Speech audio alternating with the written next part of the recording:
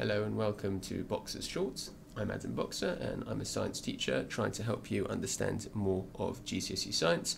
In these short videos I will try and take difficult concepts from GCSE science, break them down, help you understand them, and then do some practice questions on those concepts.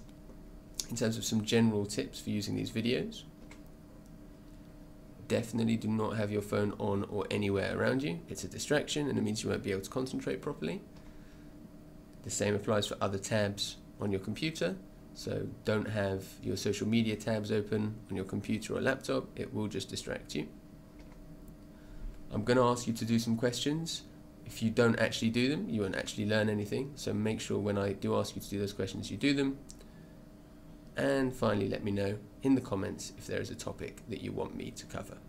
Thanks for listening, and remember you can subscribe and just let me know if there's something you want me to do for you. Alright, today we're going to do some chemistry. We are starting a new topic, which is energy changes in chemical reactions. A reminder before we get started: phones off, notifications off, tabs off, all away. So otherwise you just will not be able to concentrate. Now, endothermic and exothermic change or changes are very cool because they relate to how the temperature of a chemical reaction takes place. You see, there are some reactions which get very, very hot very, very quickly. So, for example, an explosion or your Bunsen burner. So you light the Bunsen burner, a chemical reaction takes place, and it's very, very hot. You don't want to put your finger in that.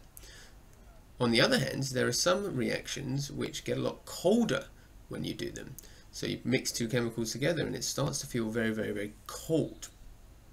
What we're going to look at is why that is and what's going on here. Okay, let's start with a really simple example. Let's say I've got a nice big beaker full of substance B, and I take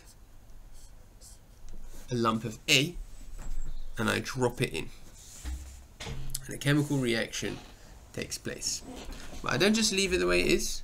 I also have here a thermometer, and I notice that the temperature on my thermometer goes up.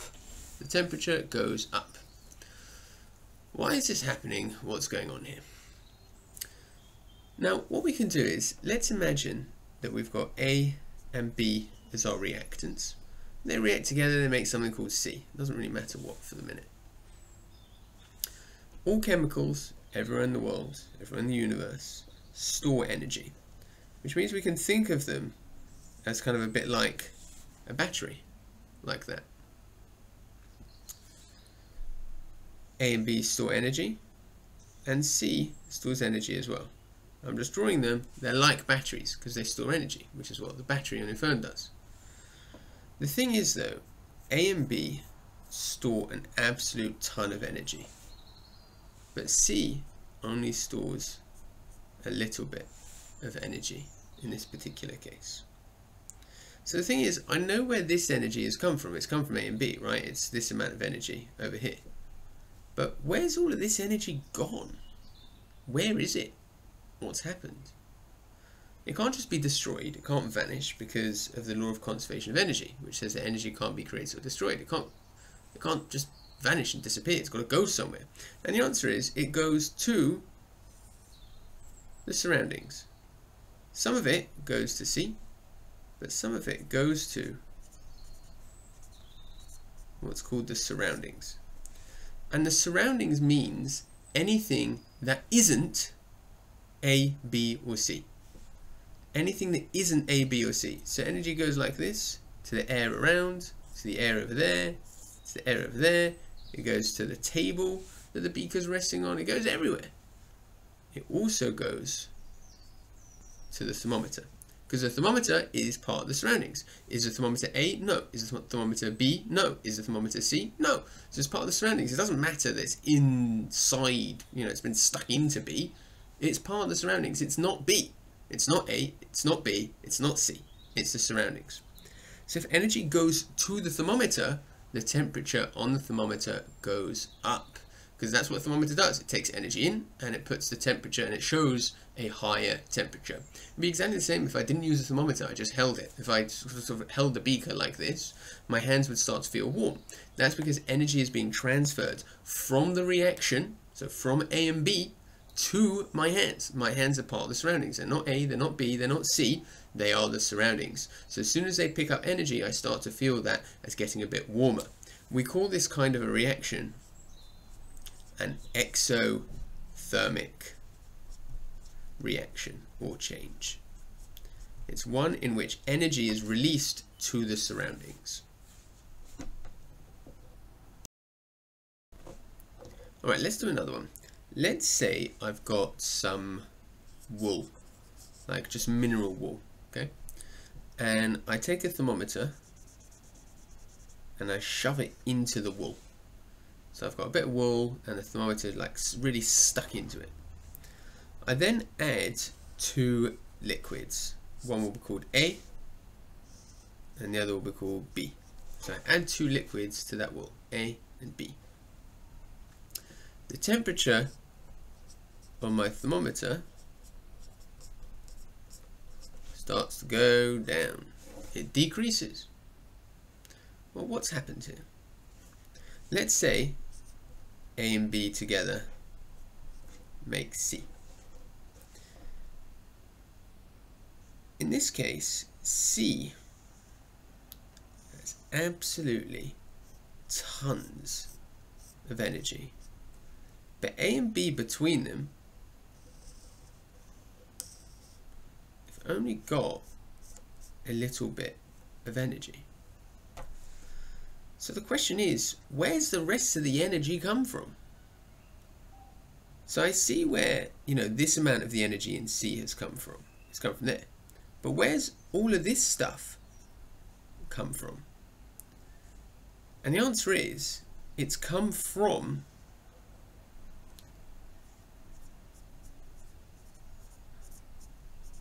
the surroundings. So this reaction grabs energy from the surroundings, and it'll grab energy from everything that's around it, including, you guessed it, the thermometer. The surroundings including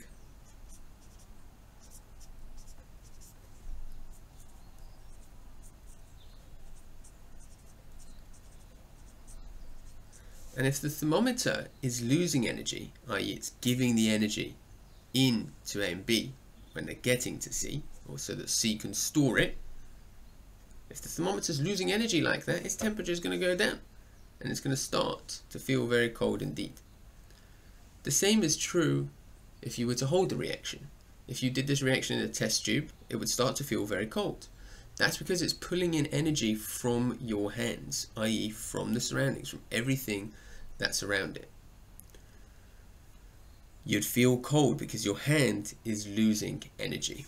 We call this an endothermic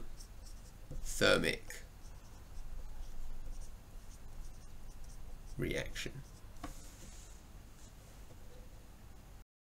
Alright, so I've got here a table that kind of summarizes all the stuff about exothermic and endothermic reactions. Don't read it yet because I'm going to walk it through, and it's going to be on your screen forever, so you don't need to read it through now. The first bit is about energy, whether it's released to the surroundings for exothermic, taken in from the surroundings. Endothermic, you should know that by now. Temperature of the surroundings, always exothermic increases. If the temperature goes up, it's exothermic. It doesn't matter how the particular reaction looks or how they word things in the question. If the temperature goes up, it's exothermic. If the temperature goes down, it's endothermic. Examples, there's basically 4 chemical reaction names that you need to know for those examples. Combustion will make more sense to you later on once you've studied the unit on organic chemistry. Respiration should make sense to you already from biology. Endothermic reactions, thermal decomposition, you should know a bit about from the quantitative chemistry unit. That's the unit to do with moles. And then citric acid and sodium hydrogen carbonate is a new one for you, but it's very similar to the kind of volcano thing that you might have seen that kids do. So you dump some sodium hydrogen carbonate into some citric acid and it bubbles and fizzes. It also gets very cold. It's endothermic. You need to know what your syllabus calls day-to-day uses. These aren't really day-to-day uses because I don't even know what a self-heating can is, and I've never seen one. I think it's basically like a can, like a drinks can with coffee in it, and at the bottom it's got this little thing that you can press and it starts to heat up by itself. There are also hand warmers. Those are clearly not day-to-day. I mean, I've never used one in my life, and certainly if you're using them day-to-day in the summer, you might need to see a doctor. Endothermic, they're sports-related cold packs. It's basically if someone gets hit in sport really hard, they'll get a bruise and swelling. And if you put something cold on that really quickly, then the swelling goes down. So they have these cold packs, which are like it's like a pouch, and you crunch up the pouch, and it starts to get really cold really quickly, and you can put that on on the injured area. As per usual, we now have some questions to try. So pause the video, have a go at the questions, and then when you're ready, press play again, and we'll go through the answers. All right, so how do you know if an endothermic reaction is taking place? Because the temperature is going down, gone down. Don't say things like because energy has been taken in from the surroundings, because that's not something you can know. You can know the temperature's gone down, and you assume from that means that energy has been taken in from the surroundings, but you can't see energy, so that's not a way of knowing that the reaction is taking place. In terms of energy, what's an exothermic reaction? One which releases energy to the surroundings. In this case, temperature change is 24 degrees. That was question 3. Question 4, that would be exothermic because the temperature goes up. Number 5, it starts to feel very cold. It's going to be endothermic. Number 6, do the products store more or less energy than the reactants? They store more energy, which means they've got to have got that energy from somewhere, which they get from the surroundings, which is why it feels cold. Number 7, energy is taken in from the surroundings. That would be endothermic. 8, 2 examples of those reactions. We had combustion and respiration for exothermic, and we had sodium hydrogen carbonate and citric acid and thermal decomposition for endothermic. And 9, from memory, the uses of endothermic and exothermic reactions. We had the self-heating cans, we had the hand warmers, and we had the sports injury cold packs. Once again, thank you very much for listening. In the next video, we are going to look at something called a reaction profile. And as ever, please do make sure you subscribe. And if you have any particular topics you want me to cover, just let me know.